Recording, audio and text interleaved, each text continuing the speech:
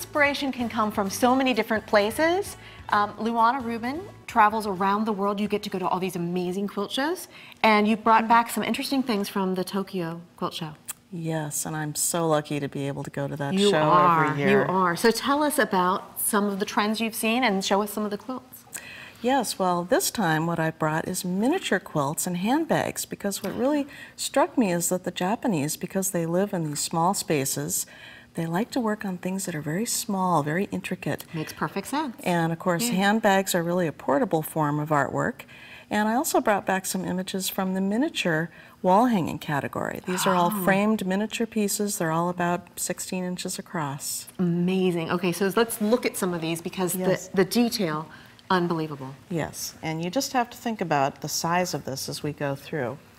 So, you know, Japanese quilting is very typical that they use vintage or saved fabrics. So vintage indigo, vintage taupe, stenciled ikat, etc.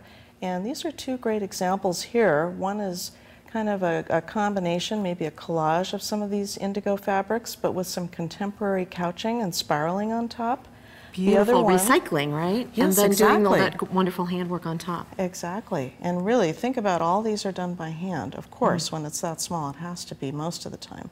And a beautiful image of Mount Fuji with the reflection in the water. Of course, there actually is a lake in front of Mount Fuji, so that's a classic And I love how image. they fractured the image in that work right below. With the ikats. Oh, great. With the yarn dyes. Now this one I just adore. Yes. I think that's so innovative. It's great, and there's so many levels that you can look at. Of course, there are the faces that are looking down through the goldfish bowl.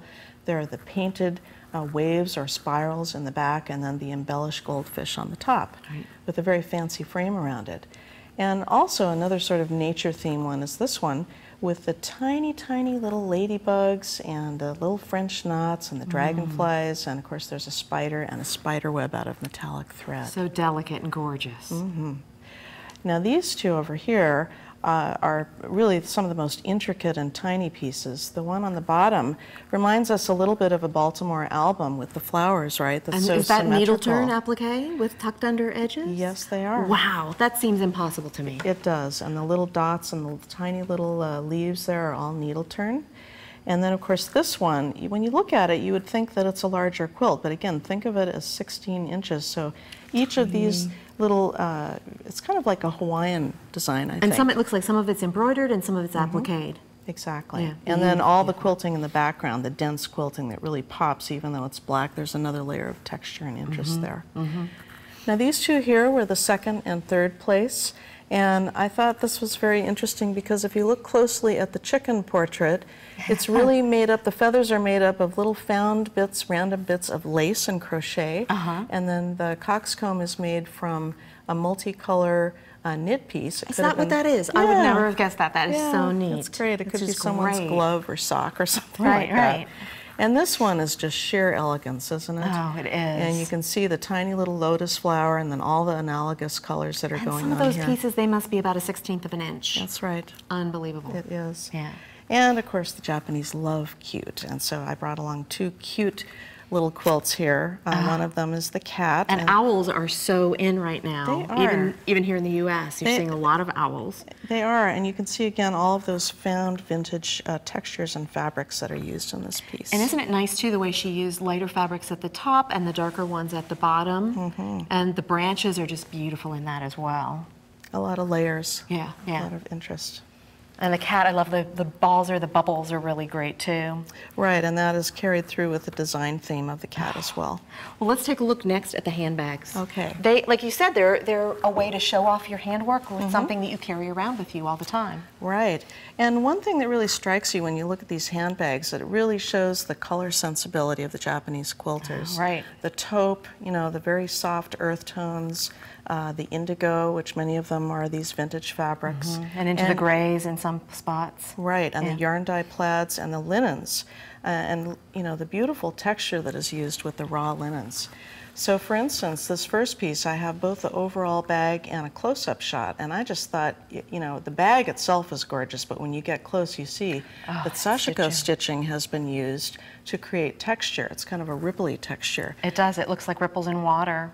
And the strong graphics in that too are also very Japanese. They are. Yeah.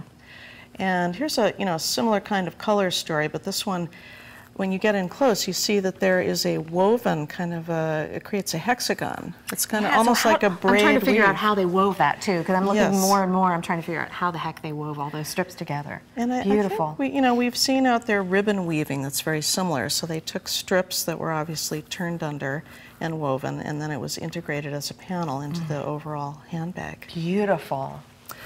So over here, well, if we talk about this piece first, this was really, this is another one of those cute pieces. This had the fish in the basket and the kitties peeking over the wall at the fish. And again, you think about this as a handbag. These fish are maybe about 3/4 of an inch. Tiny, tiny. And this one is very contemporary, but at the same time very traditional. Traditional fabrics, but when you get in close, you see that these are strips that have been turned and hand stitched down. And I love the color shifts here from the blues and into the greens and taupes. Very elegant. It is. Now this one is a really traditional block. Yes, and I thought it was so interesting. Log cabins and hexagons have been really a trend, and here somebody took that and put them together into one piece. 2 in 1, right, right. Now this one has coils. It looks like they're tubes that are stuffed and made into coils. Yes. And beads and all kinds of things going on. And the sashiko?